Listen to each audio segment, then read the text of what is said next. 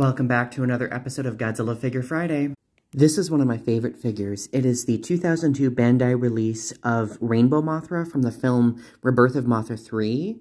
And I absolutely love it because it really captures the blue aesthetic of Rainbow Mothra in the film.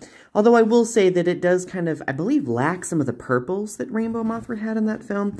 However, I will say the articulation of this figure is really nice. Like, the legs move, the head does not move. The legs do. The wings have some, like, articulation, but not that much.